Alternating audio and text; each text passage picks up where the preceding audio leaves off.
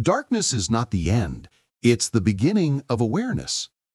When everything falls apart, the brain shifts into survival.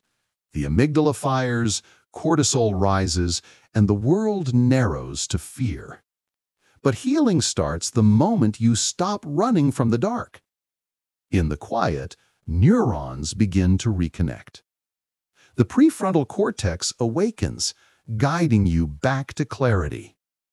Light doesn't erase the shadow, it teaches you how to walk beside it. Balance isn't found by avoiding pain, but by understanding it, by seeing that chaos and calm are parts of the same mind. From darkness, you learn resilience. From balance, you learn peace. Because healing isn't about becoming new, it's about remembering who you were before the fear.